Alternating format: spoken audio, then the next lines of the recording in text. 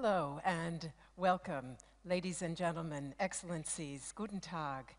It's a great pleasure to welcome you here to our plenary session on creating livable cities in a changing urban landscape. I'm Melinda Crane, and I'm very glad to be back in Leipzig and to be addressing a topic that is of recurring interest here at the International Transport Forum. Because urbanization, of course, is one of the key changes that we face across the globe. And transport is absolutely crucial to ensuring that cities which are facing explosive growth remain vibrant, inclusive, and dynamic, or, in the words of our title, livable. Just a couple of statistics that I found while researching this panel that I thought I would share with you. According to one study, migration to urban areas is so massive that the world will need to build the equivalent of a city of 1 million people in developing countries every 5 days over the next 15 years to cope with that urban migration. Asia, of course, is at the forefront. Over 1 billion people will move to Asian cities in the next 15 years, and by 2025, Asia will have at least 10 megacities. But further urbanization is set to continue here in Europe as well. Just a reminder, 75% of Europeans already live in cities. That number is also likely to go up. And cities in Europe generate 85% of GDP. Across the globe, urbanization is generating pressing demands for solutions that ensure smart, sustainable, and inclusive growth. This session will examine how urban transport policies can contribute to those solutions. And we begin now with a keynote from an economist who says that new and restructured cities will become our most important source of social progress. He runs the Urbanization Project at New York University's Stern School of Business. He has formerly taught at Stanford, and he is the person credited with inventing the phrase, "A crisis is a terrible thing to waste." He's been called one of America's 25 most influential people. A very warm welcome, if you would please, for our keynote speaker, Paul Römer. Welcome.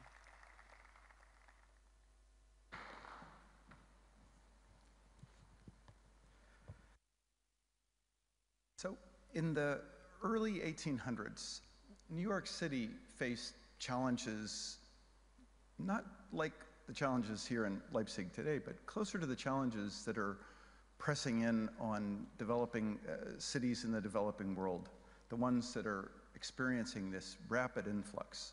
New York was attracting many immigrants. Its streets were crowded. It was not able to deliver many of the services needed to maintain a productive work environment and a safe living environment. New York did something in 1811 that was truly remarkable and is, I think, a model for how we could think about the approach that other cities could follow. They made a plan for taking most of the island of Manhattan, which was then not developed, it was just farmland with a few towns, a plan for laying out a street grid, avenues and streets, the rectangular grid that you're familiar with if you visited Manhattan, from roughly the area that we now know as Greenwich Village all the way up to 155th Street. This was a remarkable plan in part because it took 100 years to build out all of the land that was part of the plan. It led to a 7-fold increase in the area of the city of New York. But in so doing, it created opportunities for the millions of migrants who came to the United States through Ellis Island to get their first job, to live in an urban area. This is the general strategy that will deliver progress throughout the planet. We need to have cities that will welcome the billions of people who want to move to cities because of the new connections, the new possibilities that cities offer them. We've done this successfully in the past. We can do it again now. But we know that that freedom to move into a city and that freedom to interact, to pursue opportunity within the city can work for everyone only if it exists within a framework. And it's that tension between frameworks and freedom that I want to highlight today. We can use the grid that they surveyed in New York, which outlined the streets and avenues, which became the land which was seized by the government and protected as public space. We can use that as a metaphor for a framework. Within that framework, people could know where is the land where I could build a private building. They could develop residences, factories, commercial activity, and at that time do it with quite a bit of freedom. There was very little, essentially none, of the kind of modern planning that would restrict land use or commercial and locate commercial use versus residential use. And over time, New York has been able to evolve as things change. The new buildings are torn down and new buildings are built. The existing structures can be repurposed. When most manufacturing left New York, many of the buildings which were once used as garment assembly sweatshops were converted into things like office buildings and university laboratories at my university, NYU. And that process of change continues. In lower Manhattan, areas that were once purely commercial are now being converted into residential use. Buildings that were designed as office buildings are being converted into condominiums. We're even reallocating some of the street space that was set aside in the plan that was surveyed in 1811 for different uses. We're moving land from cars to buses to bikes and pedestrians, even pedestrian plazas. Now, all of that flexibility, that freedom to adapt to a changing world, was made possible by the framework of the public space that was surveyed and seized through eminent domain in 1811. And that framework has not changed. It probably never will change. In 1811, they didn't try and change the alignment of the streets to create more public space in lower Manhattan because that area had already been built. It was too late to change. But in Midtown, for example, which was part of this survey project, they were sure to leave aside 30% of the land as the public space that we now use for roads, sidewalks, or increasingly pedestrian lanes, bike lanes, pedestrian plazas, and bike lanes. If you add the parks as well, like Central Park, the public space increases to about 36% of the land. If you contrast that with other types of development, think of informal development, the favela, the slum, there we will typically see numbers as low as 5% of the land set aside as public space.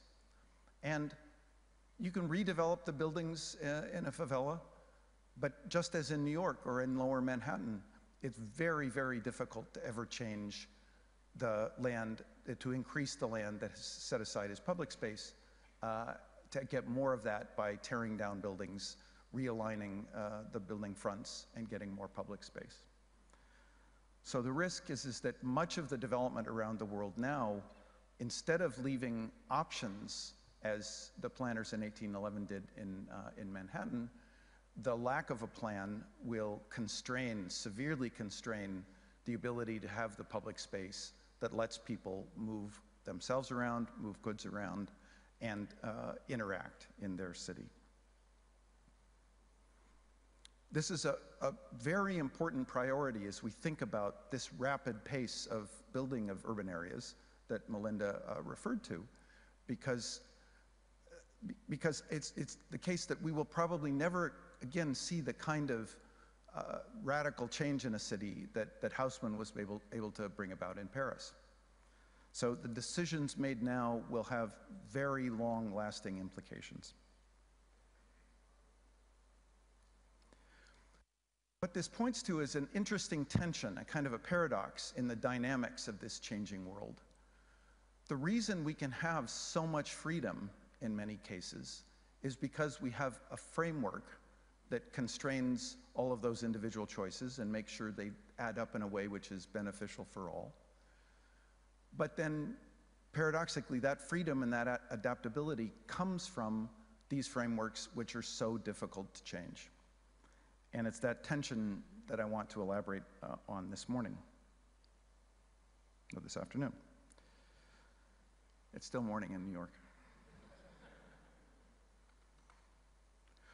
One simple lesson for the developing cities around the world is to try to do what New York did. Set aside a generous allocation for this public space of mobility.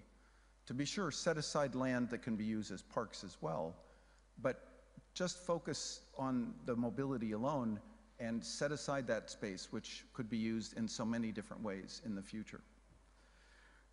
Before the development comes, it's not difficult to do. Governments can exercise public domain. In many countries, governments have title to the land. If there aren't squatters on the land, it's straightforward to stake and protect land. And the building of the roads, as in Manhattan, can be delayed for decades, as long as a century.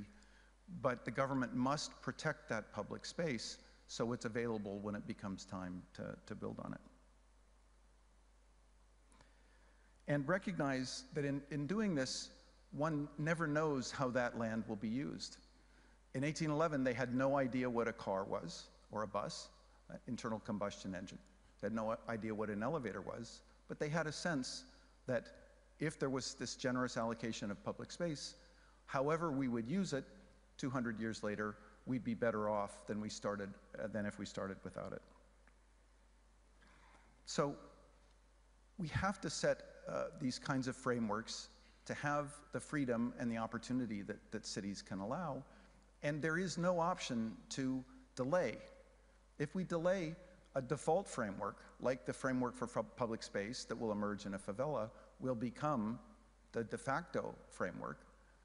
So we must make decisions under conditions of uncertainty, knowing that there is much that we don't know, that we can't forecast, and that the best we can do is preserve options for those who come after us.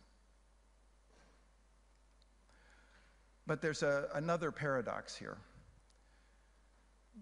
The physical options that were available because of the wide avenues and streets meant that it was not a priority to limit access to those streets. So that in New York, as in many other places around the world, and especially in the United States, in the early stages of development, when the road space is ample, people are free to use that space with their automobiles, and then over time, they start to assume that they have a right to free access to road space. From the point of view of the usual costs of free access, congestion, there's very little cost in the early stages. So you set aside the ample road space, you build it, it's used by wagons, then cars. Eventually then, you face a challenge. As the city thrives, the total population increases, the floor area ratios go up, the amount of activity goes up, the demand for mobility goes up substantially, and soon you face the threshold where congestion starts to take off at this very nonlinear rate. You can no longer meet the demand for mobility by letting people freely use the limited space you have. What was a generous allocation of public space in the beginning increasingly becomes a very scarce amount of public space because you'll get more and more of everything else, but you won't get more land. So from this perspective, what's bad about the automobile is not the freedom that it gives, which people clearly value, and it's not even the carbon that it emits or the energy that it uses, which might be addressed through other forms of power for vehicles. The problem with the automobile is it uses too much land. When you park it, when you drive it with a following distance, you just can't move enough people if you use that much land per person of the limited land available during rush hour in these cities. Now, we know as economists, we recommend systems that will address this problem of congestion, bring in some kind of a toll, a charge for using something scarce like land, and we rather cavalierly tell politicians to just start charging for the the use of the roads at the peak times when congestion becomes a problem. In so doing, I think we don't take enough account of the durability and persistence and slow change in these frameworks. The framework here is not just the physical framework of the streets, but the notions of entitlement and right that people have built up. And it is very difficult to change those perceptions once they're deeply entrenched. So if we could rerun history, we might imagine trying to set aside that generous public space in Manhattan, but perhaps from the very beginning do something like charge anyone who has a car a permit, make them buy a permit that they have to acquire before they can drive their car on the streets of Manhattan. Now, the cost of that permit might be very low in the early years. There might not be much demand for it. It could be close to zero. But it could change the perceptions about right and public versus private opportunities. There could be a recognition that this is something which is valuable and you have to pay to use it. Then over time, once it becomes scarce, if the government limits the number of permits at particular times to the number that can reasonably be sustained on a given grid, those permits will start to become more expensive. Done in the right way, the government can say, all we're doing is setting the quantities. We know from the streets and the traffic logistics how many permits we can give. If these permits are becoming more and more expensive, it's because of your fellow citizens bidding too much from them. It's not us, the government, trying to wage war on cars or trying to extract revenue from you, the poor, beleaguered taxpayers. Some cities have been able to bring in these kinds of permits, and I think they're a viable option, perhaps a more promising option than just the straight congestion charging systems. And I think they give us some other alternatives that we could consider. Think about how willing people have been to accept the very inefficient systems of letting cars drive only on every other day, depending on whether the license plate is even or odd. You could sell permits in a place like Shanghai or Singapore, where this permit gives you the right to drive every Monday, this one Tuesday. This permit gives you the right to drive only on Wednesdays between 10 a.m. and 2 p.m. You could have a whole collection of such permits. And then someone who wants to be able to drive all week long, any time of the week, can buy the whole collection of permits. Someone who wants to aspire towards the freedom of owning a car and be able to undertake certain kinds of trips where the car is particularly valuable could have a permit for use on a particular day and concentrate all of the travel on that day. So under this kind of system, you don't have the silly inefficiency of somebody buying multiple cars to be able to drive all the time, and yet you still create a lower cost option for someone who wants the car to be able to use it sometimes to concentrate their trips during those times. So I think that if we think a little bit more cleverly about the fact that these frameworks, once set, have to persist for very long times and have to be designed to be acceptable to voters, not just to be acceptable to economists or the traffic engineers, we might approach this problem differently. Moreover, we might even be able to accommodate some of the other concerns that are part of the framework of a city. So concerns about things like democratic equality. It may be important that there are some times when someone who is less affluent can drive on equal terms with someone who's much more affluent. We may not want to have a city where the very rich can buy up all the permits, have unrestricted free travel on the streets, and the middle class, the poor, cannot. So you might even set aside some days which are kind of the opposite of what some mayors are trying to do now. Instead of having the car-free day, on Saturday, you might have the car with no permit day, so that someone who wants a car, wants to be able to travel some, knows they can do it at least once a week on equal terms with everyone else. That will create congestion, it will cause problems. It'll mean that people will be queuing up for use of this scarce street space. But in terms of a society that values democratic equality and equal treatment, this might be a cost they're willing to bear to trade off the challenge between limiting the use of these scarce roads at certain times, and giving everybody some kind of right to do some kind of, have some kind of use to this public space. You might do this for the same reason that we probably will not charge user fees to enter parks. This just violates a deeper part of our framework about equal treatment for everyone in the public spaces.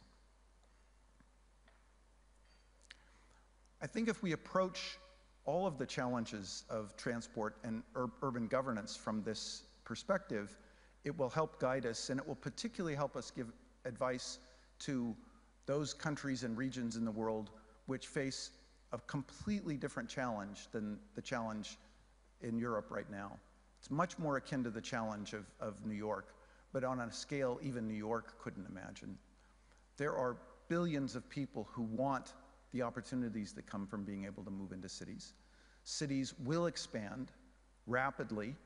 They'll expand along the lines of the favelas with the severely overconstrained, severely limited availability of public space, unless government actors make choices.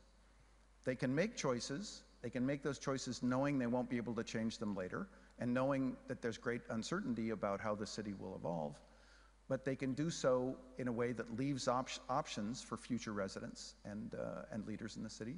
And if they're particularly wise, they can create those physical options of the public space without creating the sense of entitlement, which can become a severe constraint on the policy options for leaders later on. So to conclude, this framework of frameworks and freedom is the one we can bank on to keep progress moving around the world.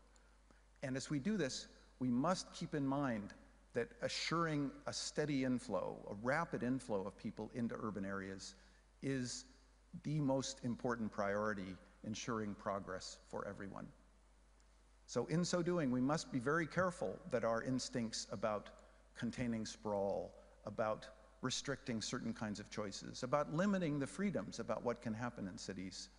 We must not let those well-intentioned inspirations about part of the detailed framework become barriers that stop allowed free mobility, tolerated, legalized free mobility into cities, and instead move towards the kind of legal free mobility that you can create if you do something like set a framework of surveyed dirt roads, turn things over to the private sector and say, do what you want with the freedom you have in this private space. We, the leaders, will make changes over time with the public space, and together we'll give you the same kind of opportunity that immigrants to the United States had based on decisions that were made as far back as 1811. Thank you.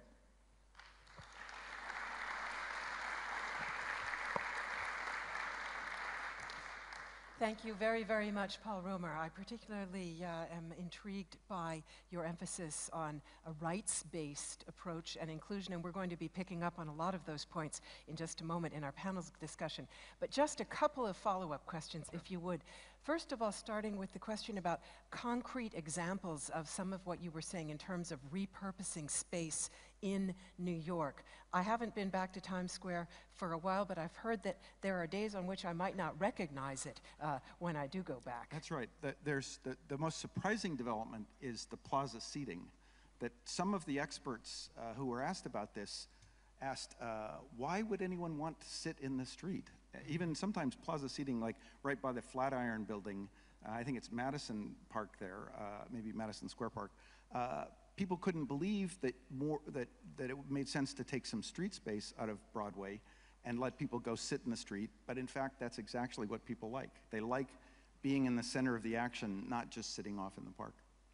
But the fact is, trying to repurpose old cities often gives us rather piecemeal, perhaps inelegant solutions. Now, I know that the Urbanization Project's latest initiative is to look at creating new cities because, quote, they offer uniquely important opportunities to implement reform and speed progress. Now, I have to say, when I think about creating new cities, I think about the New Towns movement, and I wonder, isn't it always a temptation for planners to say, oh, let's forget the old, let's just start and build it right from the ground up? Yeah. The first thing is that I think some efforts have failed because they plan too much. That in this trade-off between the framework and the freedom, they have an extremely elaborated framework and leave very little freedom. So you want to be sure to have planning like the grid in 1811 in New York. Beyond that, whether it's planning for new space for urban development, like the extension of Manhattan, or entirely new cities, like Shenzhen, which is my favorite new city, in either one, the issue is that there's no alternative but to have one or the other. That with the billions of people who are moving into cities, we can't simply densify the land that we have and make room for all of those people. So it isn't really a choice of fix what we have or create some new space. There won't be room for 5 billion new urban residents unless we create that new space. Now, a more provocative question or assertion that I'll make is that when people in India ask me, well, what shall we do to fix Mumbai? My answer to them is, you should just put Mumbai on hold for 2 or 3 decades and think about creating space like the space in Manhattan, where millions of people can move into cities in India who can't move into Mumbai right now, and do that over and over again all over India, so that there is this new space to move into. Eventually, you could come back and think about trying to do something in Mumbai, and if there isn't quite so much pressure to move there, then it'll be easier to fix. But the key point is that a dollar spent, or a rupee spent trying to tinker in Mumbai right now will have very little payoff.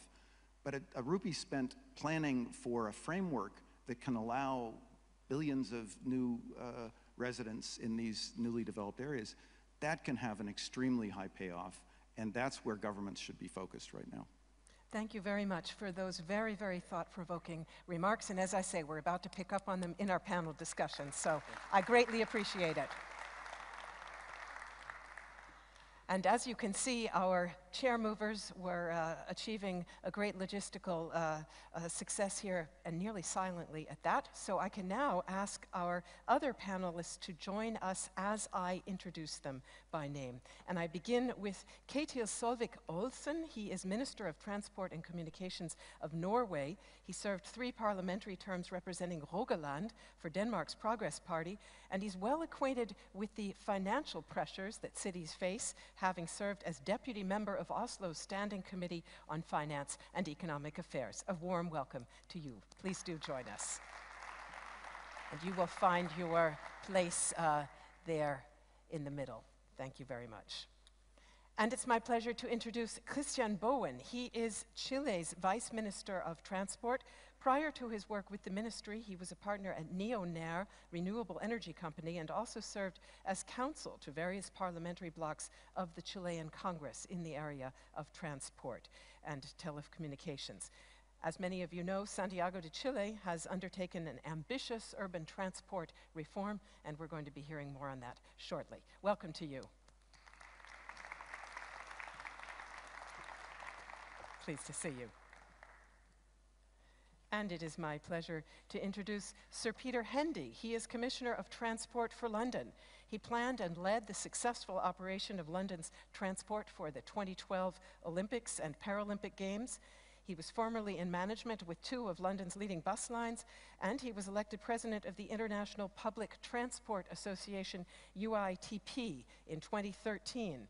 He was appointed Commander of the Order of the British Empire in 2006 for his work in keeping public transport in London running during the 2005 London bombings. A very warm welcome to you, Sir Peter. Hello. It's my pleasure to introduce Rufino H. Leon Tovar. He is Minister of Transportation and Roads in the Mexico City government. Before that, he was General Director of the Electrical Transport Service of Mexico City, and he also served as Director General of Legal Affairs at the Ministry of Social Development. Social inclusion was a key aim of Mexico City's award-winning Metrobus system, and I'm sure he'll tell us more in just a moment. Welcome to you, sir.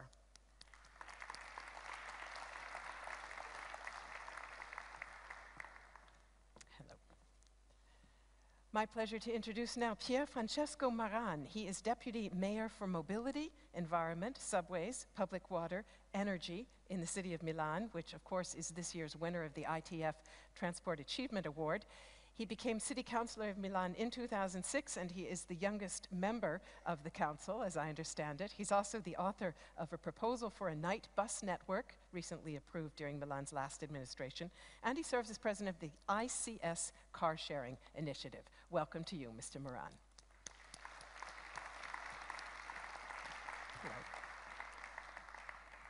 Mr. Evgeny Adamov is Deputy Head of the Department for Transport and Road Infrastructure Development for the city of Moscow. Moscow, as you all may know, is embarking on an ambitious effort to transform the urban environment. Its chief architect says it is the beginning of an effort to humanize the city. And again, we'll hear more on that in just a moment. A very warm welcome to Evgeny Adamov. And finally, Helle Soholt is a co-founder and CEO of Gale Architects. Based in Copenhagen, it is renowned for its award-winning work in urban design and urban development. Ms. Soholt has led and facilitated large-scale change processes in cities throughout the world, and she describes her planning model as values-based and centered on people. And as I discovered doing my research, you have advised many of the cities on our panel, so we'll be hoping to get some feedback from you. A warm welcome also, please, to Helle Soholt. And we're also very much looking forward to hearing from you, ladies and gentlemen, a little bit later on in our session. We're going to begin in a dialogue format, and we're looking forward to getting into dialogue with you as well later on. So let me begin to start with His Excellency Minister Solvik-Olsen.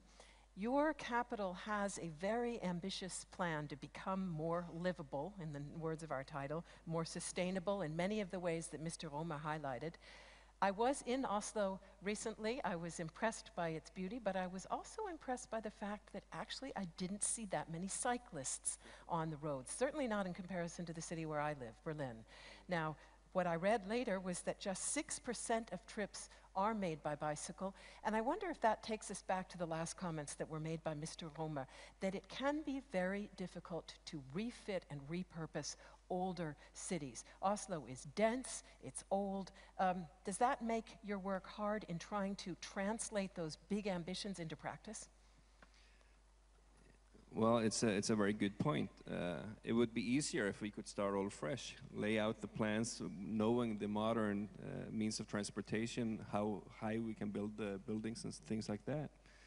And we do have eager goals on having more people move about by walking or riding the bicycles. But it's a challenge when you have a densely or narrow streets. How do you find room both for the buses, because we do want to have a good public transportation. We do have a lot of people commuting from long ways away, and you don't have public transportation for all of them, so some people will be driving the cars. And at the same time, you do want more of the folks living in the city to walk around or ride the bikes. So just the narrow constraints between the buildings is a problem. The other thing is that our climate makes a lot of people, during summertime, walking is a good thing, or riding a bicycle a good thing. During wintertime, it's cold, it's snowy, it doesn't invite you to ride the bike. So you may have a climate that makes habits makes you more comfortable driving a car, riding a bus, and when summertime comes, you're so used to being driven around instead of biking that you don't change. And the last part is also that a lot of Norwegians will be looking to Denmark, to Amsterdam, to Berlin, saying, oh, it would be nice to have a bicycling culture like you do in those cities. But you also look at the kind of bikes you have. In Norway, most folks will be riding around in terrain bikes because it's so hilly. In Copenhagen, it's so flat, you can have your bicycle, city bike, with your cargo thing in the front of the steering wheel. And in Norway, riding the bike to work means that you usually have to take a shower when you get there. So when people look at, should I ride my bike and add the time for a shower, or should I drive my car even though there's traffic jam? A lot of people will say, well, it's more comfortable to sit in the traffic jam because at least I don't have to shower when I get there. So that's why we have to look at the infrastructure, both make the public transportation more dependable, more frequent, and we have to see how we can use modern technology to make biking easier. And the development we see with electric-powered bikes now,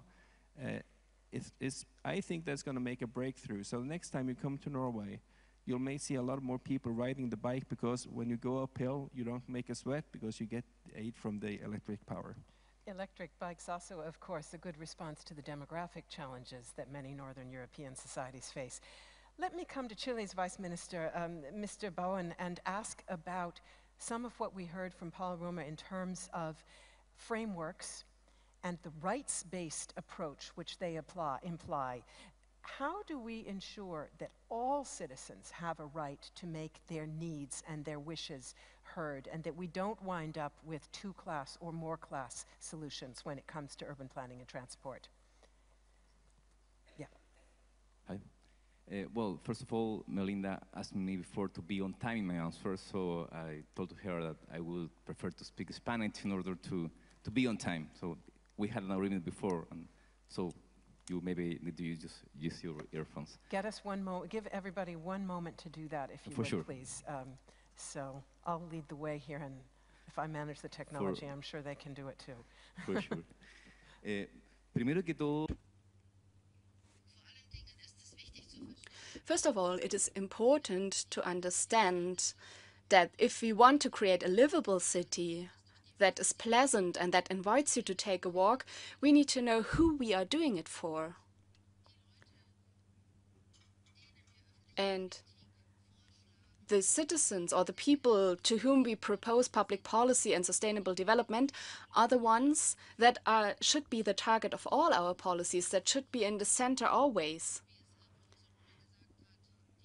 We have frameworks, as Professor Roma said, which are essential for the timely development. But there are also social issues that change. Particularly nowadays, we are facing a situation which is probably unique and which has only arisen in the past few years. On the one hand, there is intercommunication, because everything that happens nowadays on one place in the world is known on other places of the world the next day. There's Twitter, there's Facebook, there's all kinds of social media, and on this basis, a society can organize itself quicker and better. There are also communities that are very dissatisfied. We have just faced an economic crisis, and we have mentioned this on this summit as well. And therefore, there is economic imbalance and no equity of opportunities. On the contrary, the gap has widened, and sometimes the level has stayed as it was in the past, and it was never very equal. Therefore, we face many challenges, and for the governments, it's also an important and critical time. We have to regain the confidence in institutions through transparency.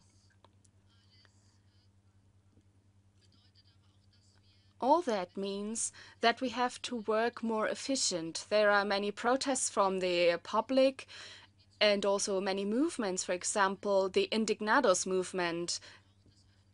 And we need public policies that have to be developed. That means that the community, the people, have to be taken on board when planning, when developing political strategies from the beginning to the end.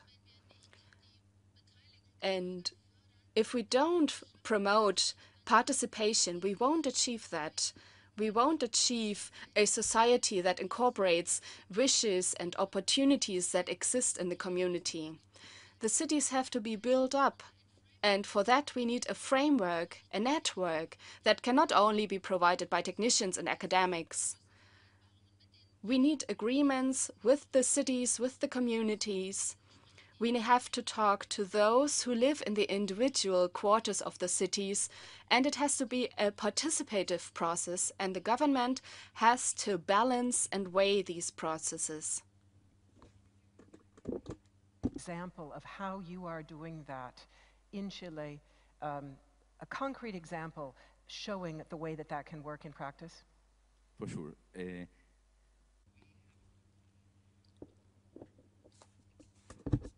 Whatever language you like. Whatever.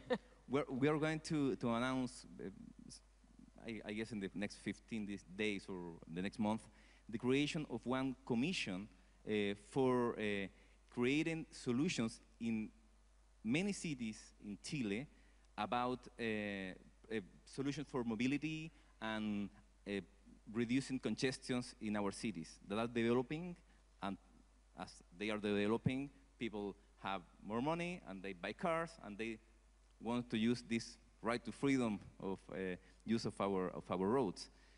So the point is that we are creating these commissions, but these are commissions that are not going to be constituted only by professors, but also by people of the social civil groups. And we're going to create groups with participation of the community, and our idea is to get agreements about which measures we should take in every different city in our country. So we're going to receive these ideas, we're going to work that ideas, and to create this framework, this common ground, and we're going to develop these measures. And the benefit of this is that people are going to have agreements before of the implementation of the measures of anti-congestion, but at the same time, we are going to get information from these communities about best solutions, because we can't know every single thing that is happening in all the cities or in the whole planet. So when we get this information, when we give information, we also have measures that can be more subject to accountability, because if the communities, they know what we did agree before, they are going to be more informed about the goals, and after that the officials should be more in the public opinion palestra or place. So finally we're going to have a more effective and a more important and participative process of creating frameworks, of creating common grounds, and with this facing the problem of traffic congestion. So a couple of themes I hear emerging here so far: the need for participation to get urban planning transformation, also the need for data-based planning, really knowing what users want and need, and then also the need to change patterns of expectation along the lines that Paul Romer mentioned, saying people have a perceived right, if they've been doing it for quite a while, to drive on any street at any time, perceived right to park a car. So let's stay with the idea of changing those patterns of expectations. And I'd like to ask you, Sir Peter Hendy, in regard to London, clearly you did change patterns of behavior during the Olympics. There was a very astonishing collective effort that absolutely reduced congestion and motorization by very high percentages. It seems like you're going to need an initiative of equally Olympian proportions to face congestion in future. Transport for London recently reported that by 2031, congestion in central London will worsen by 60%, even if you do all the things that you have planned to do in your new transport strategy investment program. That sounds pretty daunting. You do need a microphone. No. Here you go. So the Olympic effort is very special because people have a reason to change if you explain what's going on in the city. And I think we did explain it. We explained it in a modern information age when people could access knowledge about their specific alternatives, and it was very successful. I think we've learned from that sort of active travel management that you can persuade people to change their habits if there's a reason for it. But I'm not sure that in a city of 2020 or 2030 that you can do that to the extent to which people will really change their lives unless their employers and unless the framework of how they go about their business changes too. Now, the modern city, at least the modern city of London, is changing in the sense that actually it's become a 24-hour city. More people are able to work different hours. So from that point of view, there's flexibility. I suppose my bigger answer to that point is that we're we are predicting increases in congestion, but we're also promoting solutions to it. And the most astonishing thing for me is that we've been sitting here for half an hour and nobody has mentioned mass transit, because in fact there is no opportunity in any city in the developed or the developing world for people to move about on the roads, on the road space in vehicles of any sort with a city of any density without causing extreme congestion. And that's the reason for mass transit, and it's the reason why mass transit has to be a feature of city development, and it's the reason why, if you look at London, as fast as we can, as fast as we're able to fund it, we're building mass transit, additional mass transit routes, modifying the systems we have got, increasing their capacity, because it's absolutely essential. And for our city, which is an old street network, which is completely improbably likely to ever be manipulable for any degree of demand for vehicles, then carrying on with mass transit is obviously one feature. The other features, which I think go back to the discussion about Times Square, is that actually a modern city ought to be dense enough for people to walk and cycle around it without using motorised vehicles.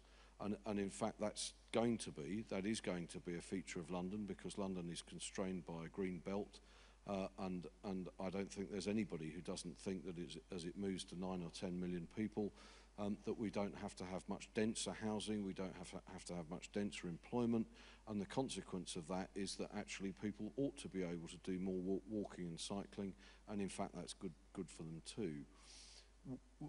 Our plans have always had more road user charging in them. The question with that is not whether it's technically feasible, but whether it's politically feasible. We have a scheme that was found to be politically feasible 10 years ago, which works very successfully, but whether you can impose that in Outer London is different. But you have to offer people choices, I think, and the choices that you must offer them are mass transit in a city of several million people, because people do need to exploit mobility, and indeed with modern information techniques, having all of it at their fingertips about how you get to places and where you can go. And I think one of the features I'd just wind up and say is that actually, if you look at London, the people who are coming to London are disproportionately young and disproportionately economically active. But those people of my son's generation, actually, interestingly, are showing much less interest in being able to drive, because they can't keep a car, there's nowhere to put one, they're very expensive, they cause congestion, you can't really use them very effectively. Why would you do it? Their model of city living doesn't include driving, and I think that's really helpful. And I think if I want to be controversial, I think that's the complete antithesis of this sort of mad Silicon Valley idea that we'll all be moving about in automated cars. You mentioned Mumbai, and a city with a crush loading standard on its suburban trains of 14 to 16 people per square metre is never likely to move on four-wheel vehicles and be successful. Thank you. Thank you very much. And may I just rise to the Minister's defense? He did mention public transport. He pointed out that not everybody can ride a bike. So I will now move on to Mr. Tovar of Mexico. If I look at Mexican transport policy, it seems to be going in two very different and almost opposing directions. You've still got a very car-dominated public road system. By far and away, the largest share of users on the public roads are private cars. Car use is also still rising, and nearly half of your budget in transport is dedicated to expanding road constructions, including a new two-tiered highway model. On the other hand, there's Metrobus, award-winning program of public urban transportation. So can you reconcile that apparent paradox for us?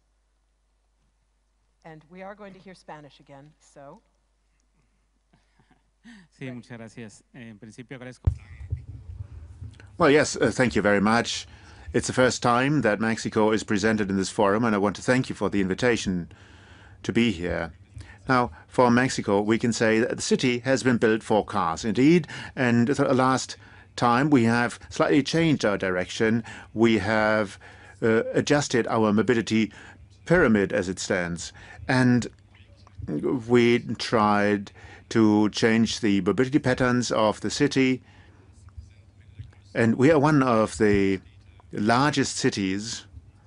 We've got almost 20 million people living in Mexico City, and 60% of the traffic runs over public transport, while only 40% would really be carried out by private vehicles.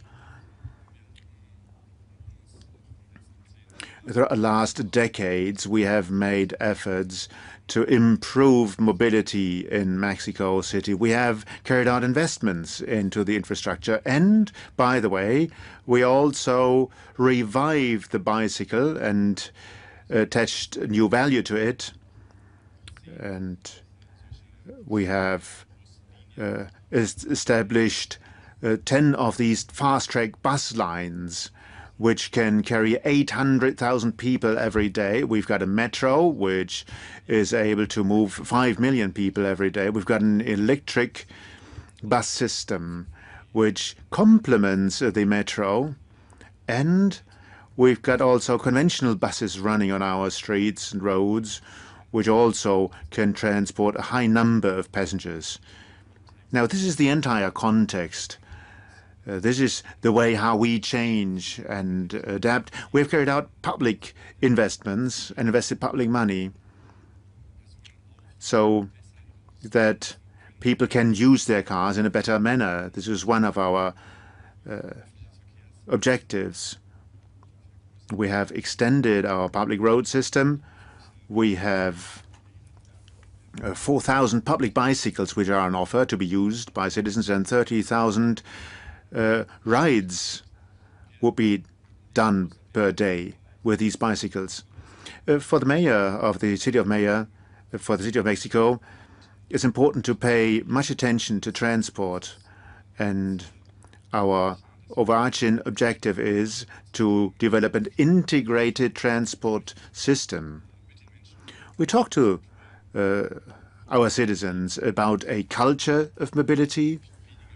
We want to have less cars on our roads in the future. We want to achieve that everybody has access to transport and public transport. And I can also say that one goal of our investment is that citizens can benefit from the public transportation system. We can say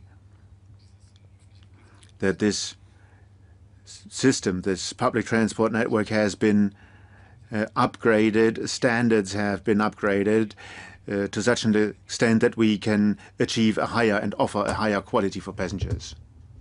Thank you very much. I'm glad you mentioned comprehensive solutions, because that certainly is a point I'd like to pick up a little bit later in talking about what else do we have to transform if we want to transform transport. But let me now go to Milan, which of course has also, like Mexico City and indeed like Moscow, suffered horrific traffic jams in the past. Paul Roma reminded us that congestion charges, and of course Milan won its Transport Achievement Award for a congestion charge that it has adopted. Congestion prices may be politically unacceptable, he told us, if they are proposed too late in the game. But you had enormous public support for your congestion charge. How? How did you get that? Well, it depends on the period, to be true, because our congestion charge was born by a public referendum that was after the city election in 2011, where most of the people said yes to 5 referendums on mobility, on sustainable mobility, and on environment. It was on June 2011. We spent the autumn to discuss with citizens, with more than 100 of associations and categories, which rules to put on the congestion charge we were going to introduce. In January, we started the new congestion charge, so just 6 months from the referendum to the realization of the policies. As people voted for the referendum in June, I would say that on January, when we started, it was not that easy as it was on June. Because there were protests, probably, I don't know why, citizens don't think that a politician will do what they promise. So they thought we promised the congestion charge, but we will not realize it. So in the first weeks, it was quite hard for us to explain what we were doing. But when the congestion charge began, the mood of citizens changed again because they saw the results of the congestion charge. From one day to the next, the traffic was reduced of more than 30%, and now it's still 28% less than before. Milan, for TomTom Europe Index in 2010, was the 10th most congestion city of Europe. Now, after 2 years, is out of the 20 most congestion city of Europe. Something is really changed. The public transport, the bus transport speed increased of the 6%. The car accident decrease of 24%. Even outside the congestion charge area, traffic was reduced by 7%. And we used the money we earned by the congestion charge to pay the service of the new subway line, it was opened last year, and to double the bike sharing system that now takes 200 bike stations. Well, of course, it was not easy, but we had always part of the city, most of part of the city, the Cité de Paul, that was in favor of this politics. Now we are doing something more because, okay, congestion charge is there, but citizens say, then what's next? And so we are trying to face the main problem of our city, that is the fact that 10 years ago there were 65 cars for 100 inhabitants. Now situation is a little better, it's 55, but it's too much compared to the situation of other large European cities. And it is a difficulty in order to create a new pedestrian area, new bike lines, and new bus lines. So we introduced a car sharing system, and in the last 6 months we moved from 100 car sharing cars to 1,500 cars, from 5,000 subscribers to 100,000 subscribers, in order to say citizens that we are convincing them to use less car, not only with restriction like a congestion charge, but also with the new opportunities. And even the protest was an opportunity for a large-scale debate on the city on how we move in Milan. And in the last 2 years, the number of people that subscribe a monthly or annual pass of public transport was increased of 25%. So something is changing. This month we introduced a new pedestrian area around the castle of the city, Castello Sforzesco, that say what is the second phase of a congestion charge. So to rescue space for citizens for a new pedestrian area, and that is something we hope you will see, especially if you come to visit Milan during World Exposition of the next year.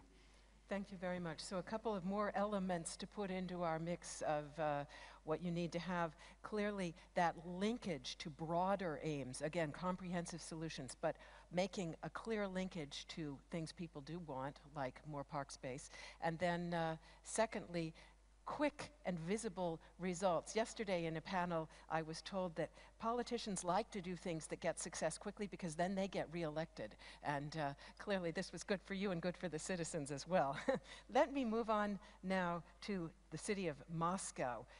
A statistic I found there rather shocking. Residents of Moscow lose 8 days a year thanks to congestion, sitting in traffic, 8 days a year. You recently also have introduced parking charges. What are they achieving, and how are they being received by citizens? Have you had a positive response, or are you finding it hard to change behavior? And here we're going to have Russians, so again, headphones. Спасибо.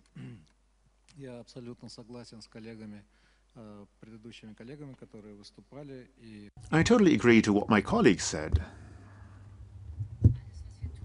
Everything we do is for the people, for the citizens. And that means, in the first place, that when it comes to implementing any project, we first need to turn to people and ask them what their attitude is.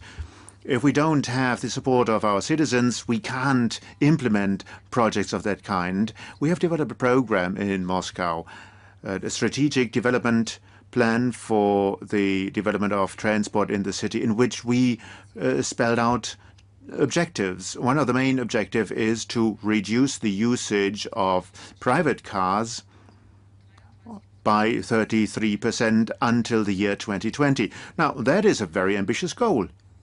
That's true. But we need to achieve that by increasing the public transport capacities. Part of the strategy is also to use tools like the development of park spaces or rather parking spaces. We have introduced a parking charge system in the center of the city, and before the introduction of that system, we discussed these affairs in the departments of the city government, and we also talked to stakeholders, those who were affected by these measures, and we talked to them at the sites of pilot projects. We had heated debates about these charges, and people were full of mistrust, wondering whether this would really be beneficial for them. And they were very much concerned. Why should they have to pay money for a parking space just in front of their own house, in front of the building where they lived?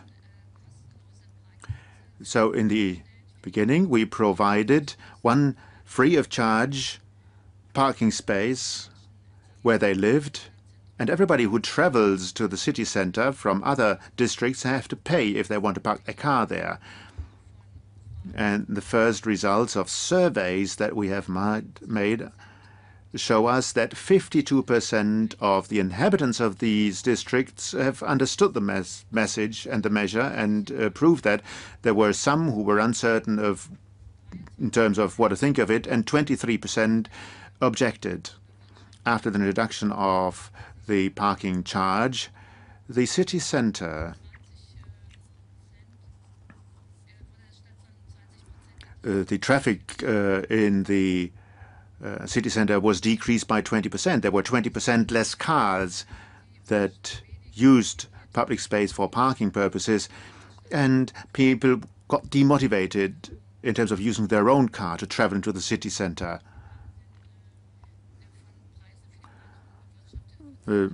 Now, currently, people have to pay €1 per hour of parking, and people now travel to the city center and leave it as fast as they can in order to keep their charges low.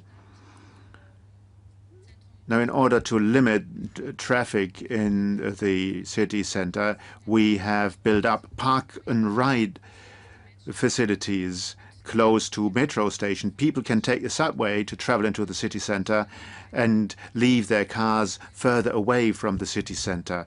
This is a very successful system. It works very well. And you know that we've got a radial system in Moscow where we have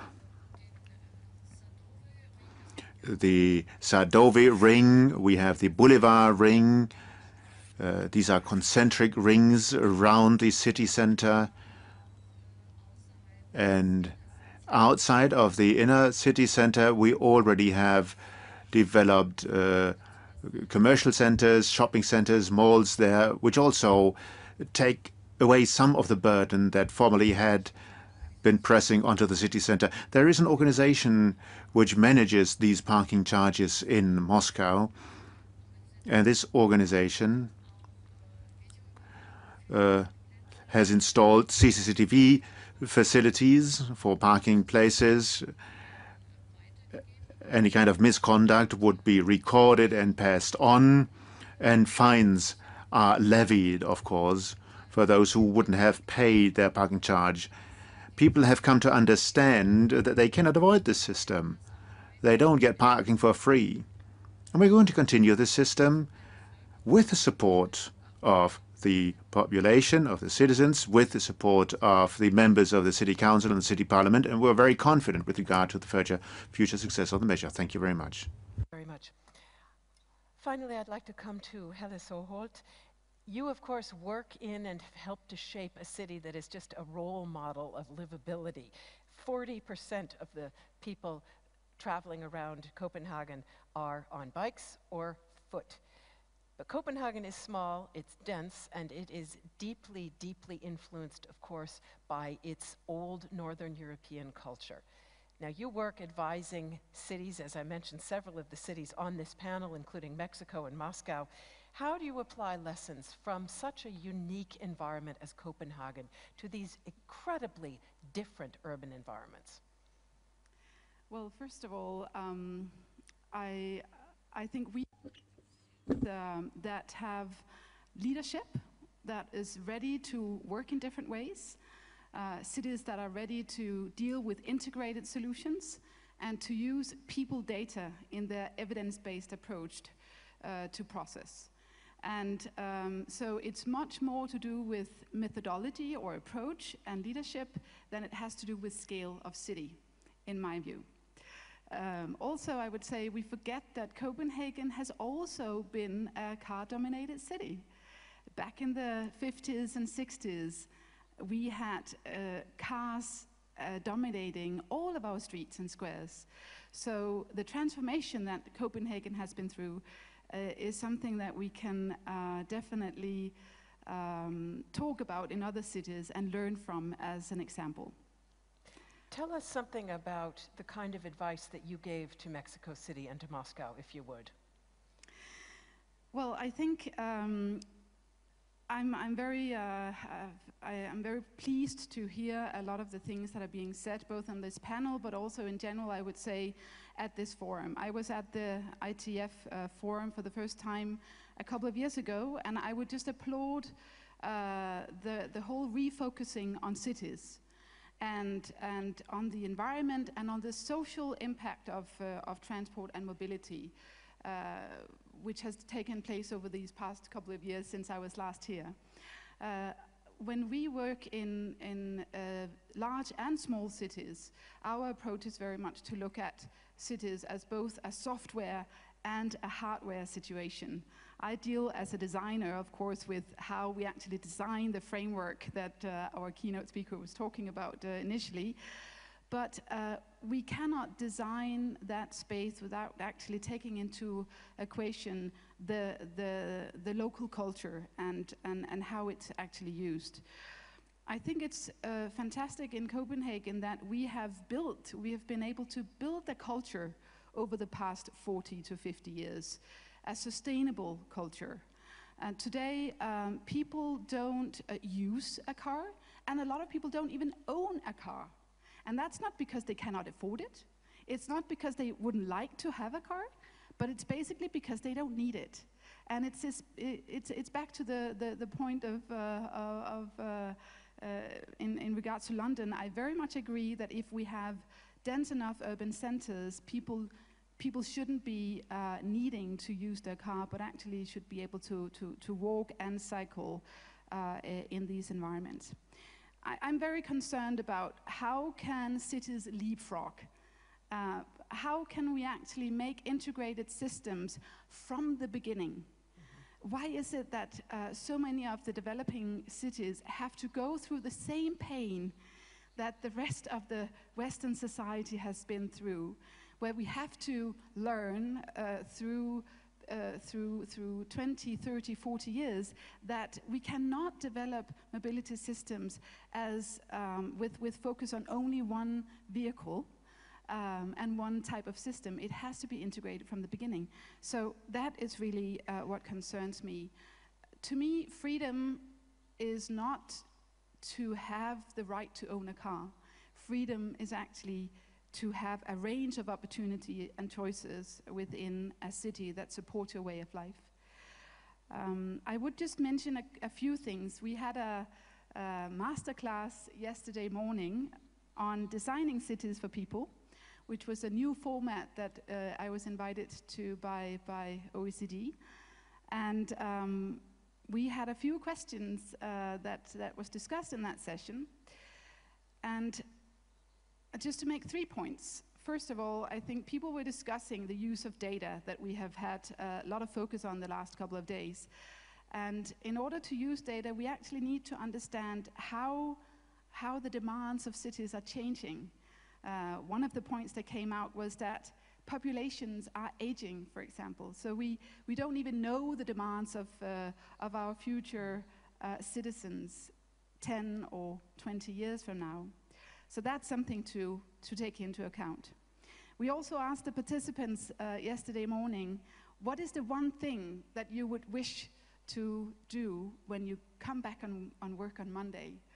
Or what is it that you would do to enable that wish? And there was a couple of comments that came out of that. One comment was to help enable transport planning and design of solutions to align with multimodal policies that already exists. And a second comment I found was equally important. Select study areas, select the small places, the key places within the city, whether it's the city center, different communities, districts, certain streets. Select those places where we can test those new solutions and interact with people in order to measure the impacts and then learn from those examples and scale it up from there. Thank you very much. I'm mindful that we want to get to audience questions in just a moment, but I know that the minister will have to leave us a little bit earlier. So I'd like to pose one more brief question to you and a couple of others about linkages, starting with the question of integrated comprehensive solutions, and ask you, if we want to transform transport to make cities more livable, what other sectors have to be linked to that? What does a comprehensive solution look like, quite concretely? How do you do it? Well, the way we have approached it in Norway, I think, has to do with some of what also Professor Romer said. We need to have flexible solutions. We need to set aside land so that we actually have room for that. There's some of the struggles we have now that we see that when we need to expand the highways, because we need to have more buses on the roads, when we want to expand the railroads so that we have 2 tracks instead of 1, you're already built on those land, and it's expensive to buy it back.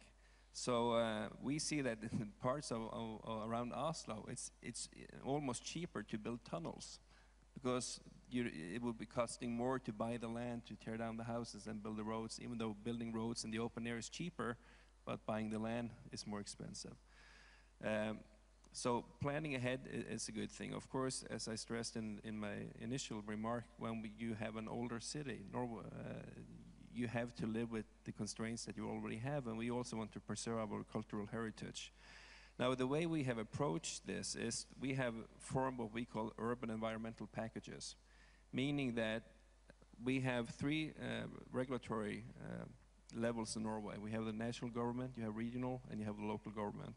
The national government has responsibility of the highways, the railroads. The regional government has public transportation.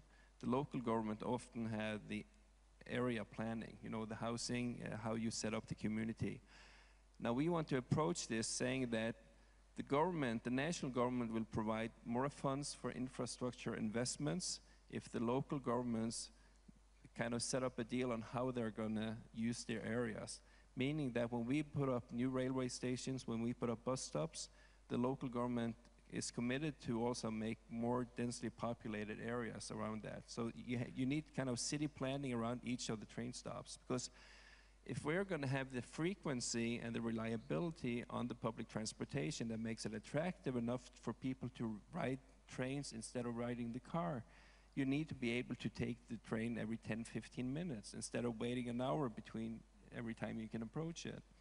And for doing that, you need to have more people living around a certain area so that they can walk or bike to the train station. And Norway, you know, all of Norway has 5.5 million people.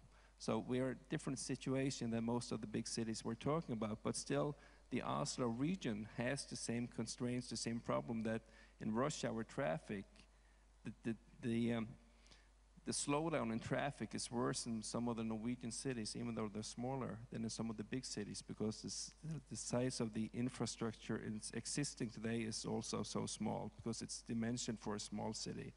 With the growth of Norway now, population-wise, economically, it's putting a strain on this. So these urban environmental packages, we think, is a big solution, or a big part of the solution to doing this. So both the investment within city infrastructure, but also increased investment in between city railroad is kind of, we hope that this is going to work together so that less people will use the car even if they own one, because it's going to be more comfortable riding the public transportation. And with modern telecommunication technology, I think a lot of people will want to sit on the train using their iPads, being on social media, reading the newspaper, using the email. So we also have to invest in telecommunication infrastructure at the same time. Thank you very much. So linkage to other sectors, very crucial there. Can I briefly ask about a larger kind of a linkage, and that's namely to politics itself. In so many cities, decisions around construction, around planning of infrastructure or transport are made in relation to power and patronage. And I wonder, Vice Minister, do we have to break through those kind of entrenched political systems and interests in order to transform planning for transport? Let me answer this in Spanish again. So it's like a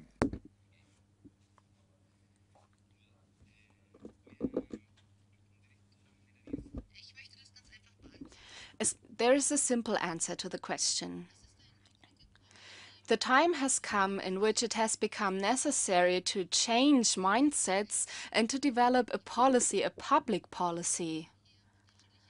We have made different experiences. We've heard about these experiences where progress has been made, but we also have to see it in reference to the citizens, and we have to work together with the citizens. For example, with a referendum or a local movement or a meeting with the citizens where we can explain public policy.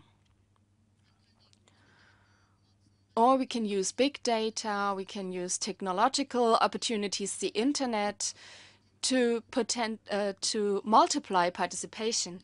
And before a measure is implemented, before a policy is implemented, we can reach a larger consensus. And for example, if we build a parking space in Moscow where you have to pay for parking, or when we develop a road network in Milan, we have to know that we have won over the majority of the population for this measure. The Americans call it quick wins.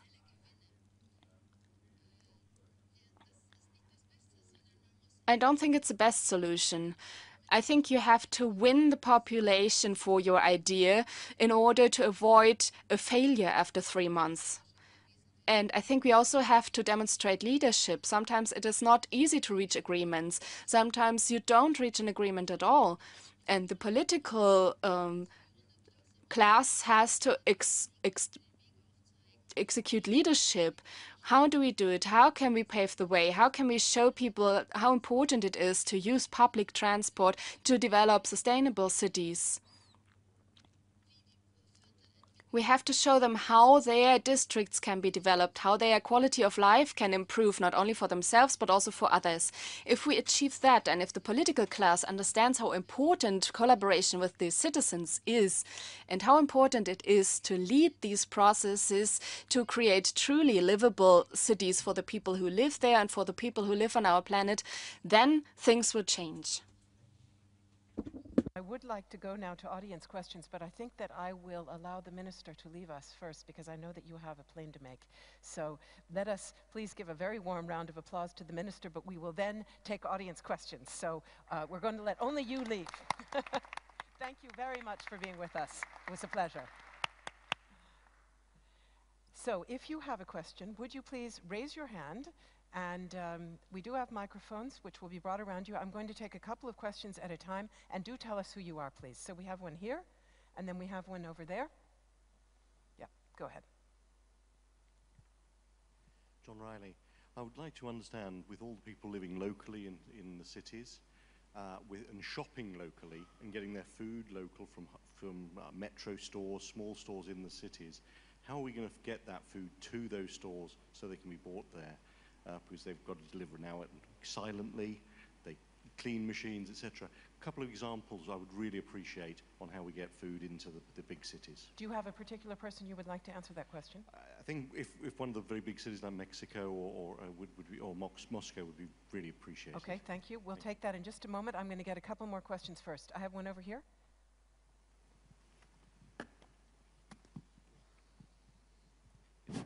Yes, hi. My name is Osama Freja. I'm from the state of Qatar. I have a question. I know typically, I am actually a traffic engineer by discipline. So typically we go to the source of the issue. A lot of the speakers have spoke about good things that has been done in some of the cities. But I have not heard anybody speak on what is really the issue, why people are driving. Our experience tells us that most of the time starts with the land use. I know today is about transport, but I've heard actually some of the speakers speaking also about maybe residential being created in some of the cities. But what measures is being taken to convince people to live within those cities when you intensify them? What measures that's being done to make sure that the people live, work, and entertain within the city area, and they're not living outside and then they're driving? And then on the top of that, we all know that when you intensify, the cost of land goes up, the cost of, to live in those cities goes up, and none of us as the middle age or the young professionals, which they make majority of the employment within that city, can live within that city parameters, so we move outside. And then we end up driving back again. So now we're trying to come up with a solution to a problem that was created by land use. Again, what measures are those cities are taking to ensure that the land use is really protected and it's the right land use that make people really stay within that city and they live, work, and entertain within that area and affordable housing? Thank you. You can hand your microphone to the man just 2 seats away, and we'll just take that one too, and then we'll get some answers. Yes. My name is André Brotteau from Vinci, but beside my work, I belong to World Road Association, and we make studies on megacities. A megacity is not only a city center, but also a lot of suburbs, a lot of different cities, which constitute the urban area, or more or less the commuting area. 80%, generally speaking, 80% of the workforce lives outside of the city center. Those people do a lot of kilometers to go to work. And if we speak not in number of journeys, but in number of passenger kilometers, the commuting journeys represent more than 50% of the total demand of mobility. My question is, what about the need of those people? Because I think we cannot have a livable city without a livable urban area.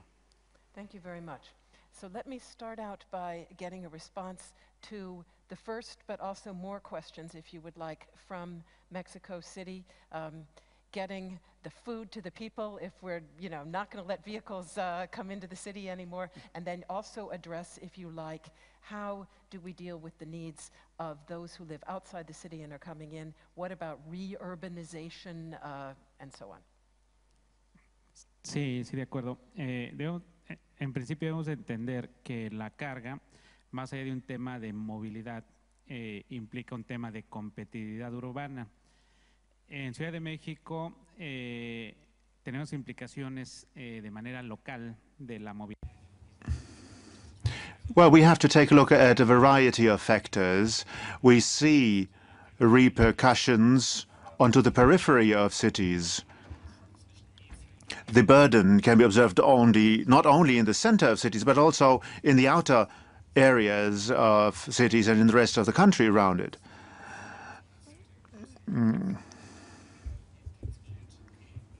We have sat together with the transportation associations of the country and discussed how transport could be managed on the basis of agreements to be concluded. And then we just had to determine at which point in time trucks were allowed to enter cities so they wouldn't get there at peak times, further adding to the congestion. And then we also discussed which type of transport, which mode of transport to be used. That was a first stage of discussions that we have initiated. We also developed a new law for mobility within the city boundaries.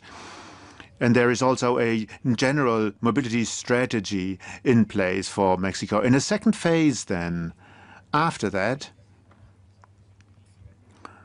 we looked at those centers which have a high traffic load, and we used technologies there and introduced technologies which are most environmentally friendly in order to facilitate the transport of food into these areas.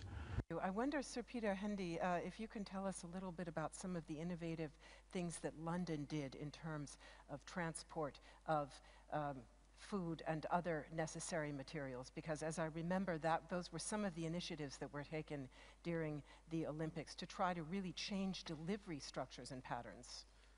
So I think it's a really good question, because actually if you ask in any city of any size maybe how the road system should be used, then the distribution of goods and services is probably a more essential element than actually the movement of people, certainly in individual vehicles.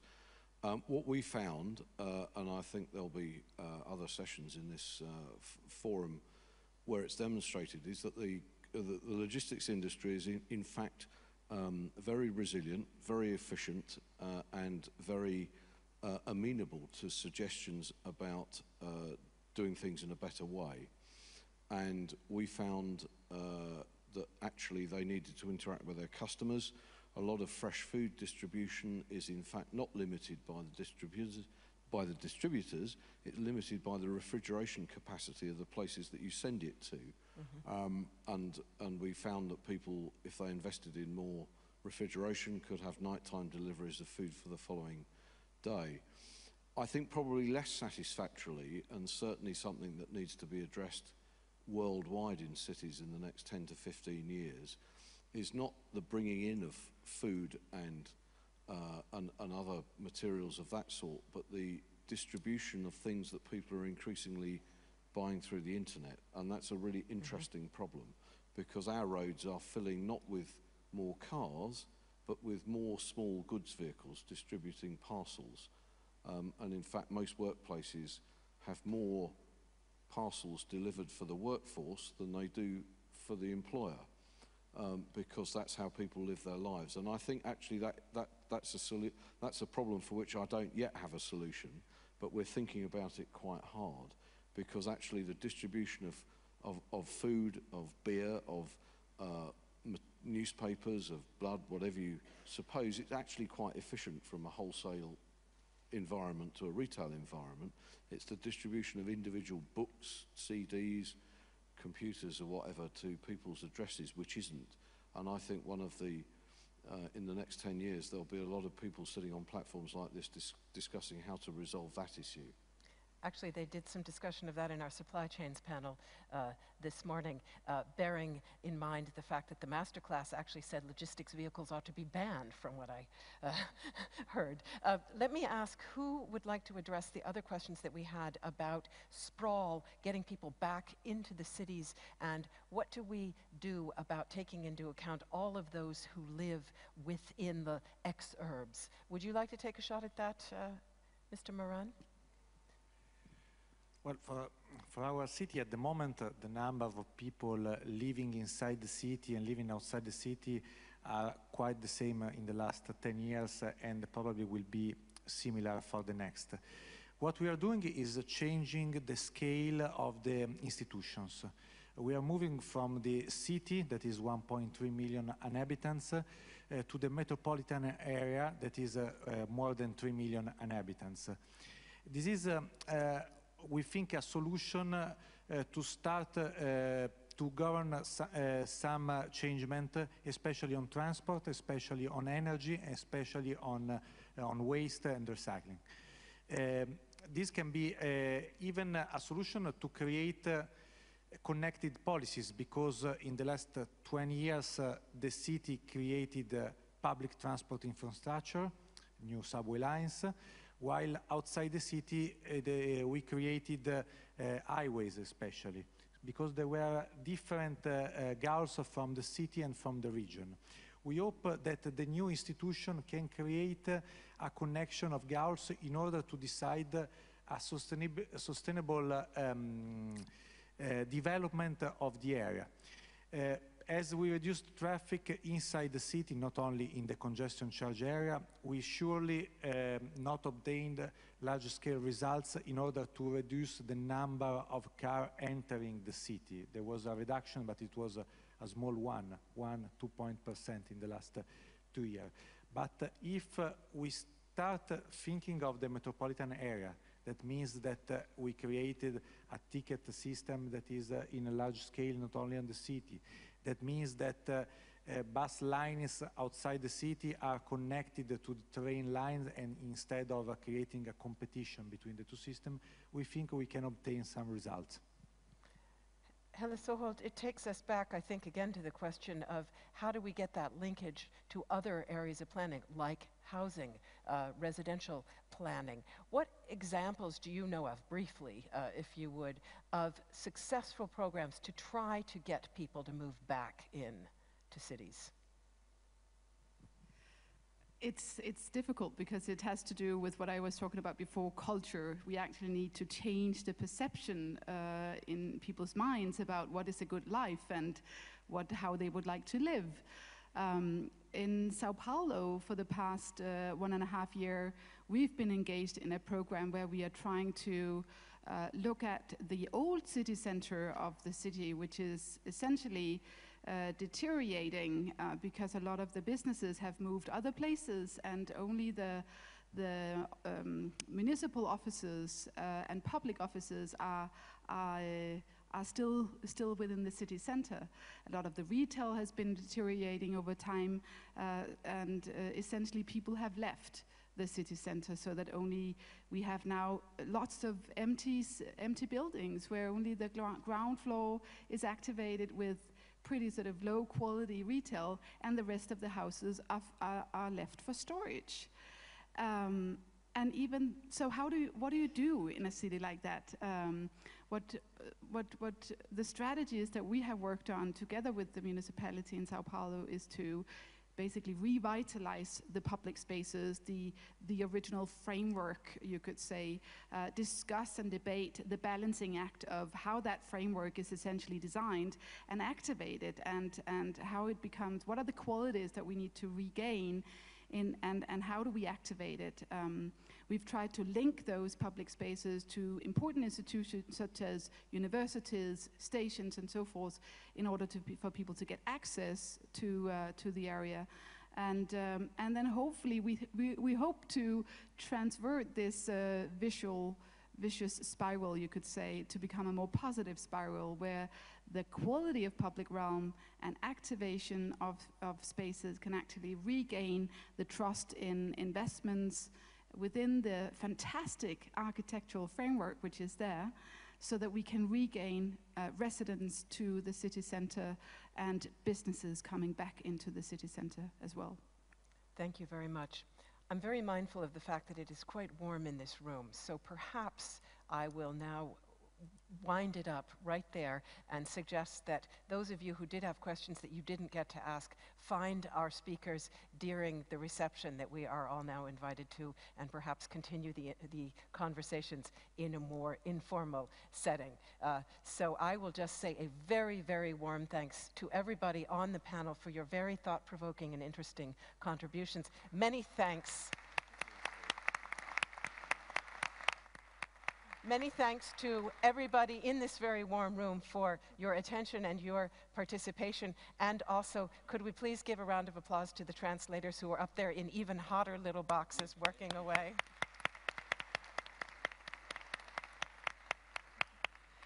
And enjoy the reception. See you over in the glass hall, where it's likely to be equally warm. Thank you very much. Thank you.